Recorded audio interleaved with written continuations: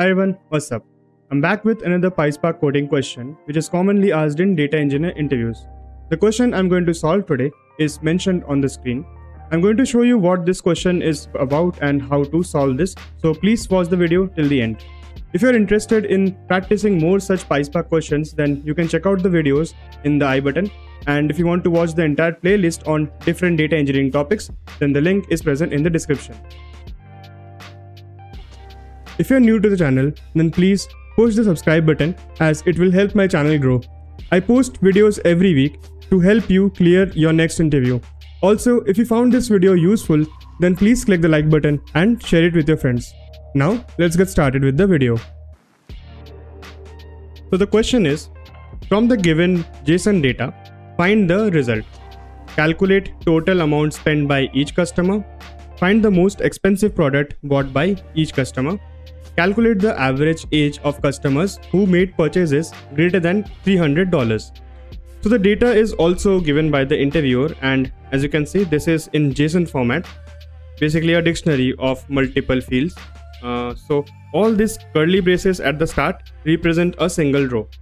So this is one row, then I think this is another row, and finally the last one starts from here. So this is the final row. So in this particular video, I'll show you how you can read this kind of data, and that is the part 1 actually, and in the second part you will come to know how we can solve these questions. So watch the video till the end because this is going to be really interesting. In order to read the above data, you will have to create this sort of schema using StructType and StructField. You can always use infer schema as well in the spark.read.json command, but in interviews you will be expected to write this schema in this way. It's always good to have the knowledge of how you create a schema using StructType and StructField. So in order to do so, first we'll see what columns I have. So let's go to the first row and let's see, we have name, this is one column, then we have age, and then you can see purchases, which has a square bracket in front of it. So whenever you see square bracket, that means this purchases or any column is a array type. Basically, it might have multiple indexes. So if I go inside this, the first index is this, the second index is this, and inside each index there are further fields. So product ID, product name, all these are different fields, and because there are multiple indexes, so that's why you see there are 2 values of this product ID, 2 values of this product name. Similarly, if I go down, you can see this purchases is again, just like the above row, it is part of the second row, and this time it has 3 indexes, basically 3 rows inside purchases. So in order to tackle this, you have to do something like this. So StructField, name and string type, because name has only a single value and it is of string format. Similarly, age is also a single value, but here it is of integer format. There are no quotes here. If it was something like 30.0, some other column, not age, but it was like 30.0, you can always use double type or float type. Now coming to the third column, that is purchases. So purchases, as I said, has square bracket in front of it. So first you have to use array type, and because there is again a set of curly braces inside of the square bracket, so I've used this struct type. Finally, inside these curly braces, I have different fields like product ID, product name, price, quantity. All these are, if you can see, either string type, so this is a double type, or float type, whatever suits, and this is again integer type, this is again a string type. So accordingly, inside the struct field, I have mentioned each of this column. Take a close look at this schema if it is new to you, because this is something you should always know before appearing a Pyspark interview. Once I have the schema ready, I'll just use spark.sparkContest.parallelize. So this I'm doing because this is entirely a JSON data inside a string. So you see these triple quotes.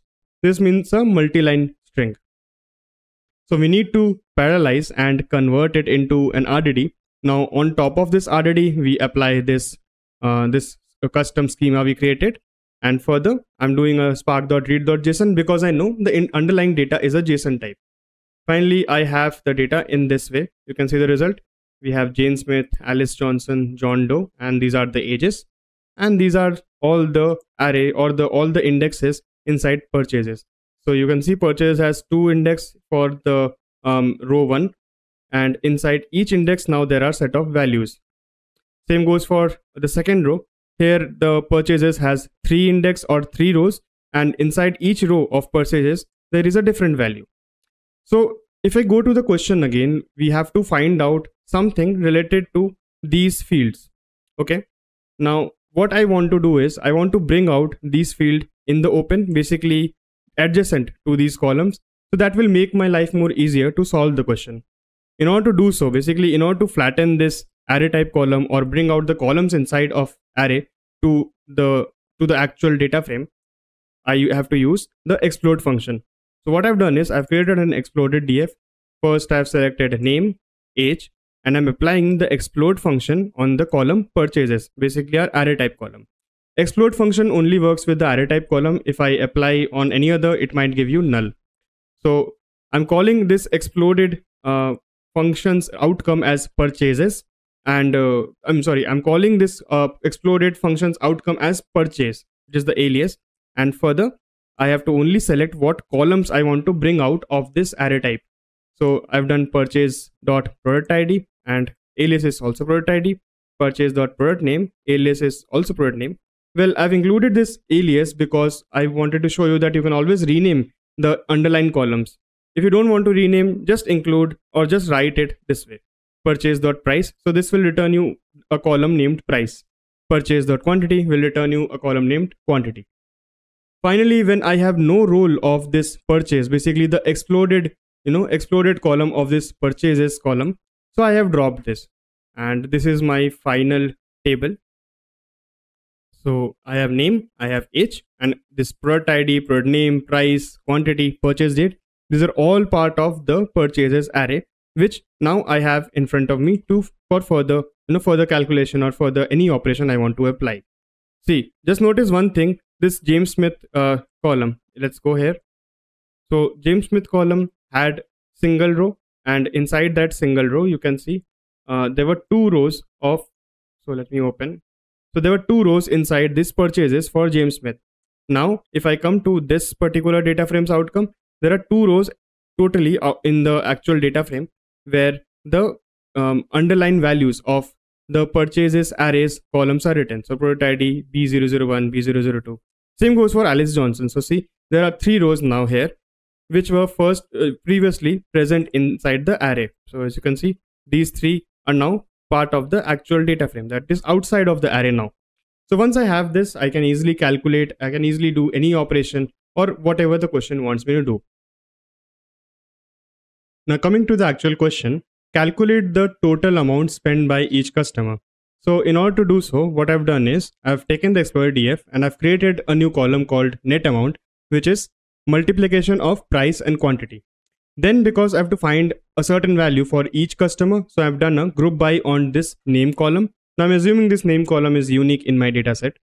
So after doing a group by on name column, I've done a sum on the net amount. Basically this column I created, and I'm calling it total amount spent. So this way you have each customer and its total amount. So Alice Johnson paid this much, John Doe paid this much, and James Smith paid this one. So moving to the next question, find the most expensive product bought by each customer.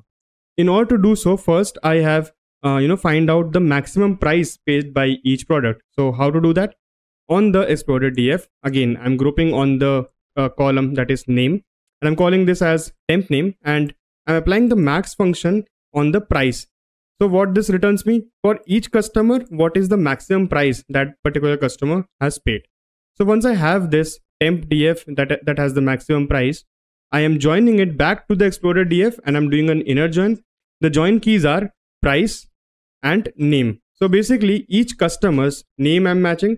Then I'm seeing which price or which product's price is equal to the maximum price that is paid by that particular customer. So once this join is executed, I have selected name, maximum price, product name, and purchase date. So as you can see, this tells me that James Smith's most maximum purchase or maximum price or maximum money spent on tablet is this 399, and the purchase date is this. And accordingly, the other customers' data is as follow. Moving on to the another last question. Calculate the average age of customers who made purchases greater than $300. So in this case, I have taken the Explorer DF and I've filtered on the price. So all the price that is greater than 300, I've selected only those data. Now I'm selecting the name and age and I'm taking distinct of it. So the customer might have made a purchase of similar value, but we are only interested in the distinct rows for those values. So here it is. We have James Smith and John Doe. So these two customers made purchases which are greater than 300. Now the question tells me that calculate the average age of the customers who made purchases greater than 300. Right now I have all the customers who made purchases greater than 300. Now I have to take the average of the age column of each row. So here is that result data frame. So high value customer DF dot group by dot average of the age column, and I'm calling it average age high value customers. If I display the result, it is 29. So basically it is the average of 28 and 30. So moving on to the final part, which is create a final summary report. So here what I'll do is, so I have the total spent DF, I have the most expensive DF, and I have the average age DF. Basically the three data frames that I created previously in these commands. So I'm joining all of them accordingly. And as you can see, this is my final result. So this has all the questions result in one data frame. So you can get a question like this, and which in addition the interviewer can ask you that summarize the question into a single data frame, and this is how you do it. So I hope you understand how I solved each and every part of this question, and I hope you understood the functioning of Explode and how you can read a JSON data like this. If you're interested in knowing similar kind of Pyspark questions which are very important for data engineering interviews, you can always check the link in the description and in the I button. For now, that's it. So that's it for this video. If you found it useful, then please share it with your friends and like the video. In the coming few weeks, I have planned many such videos on Pyspark and SQL interview questions. So stay tuned for them, and if you have not subscribed, then please press the subscribe button, and I'll see you next time.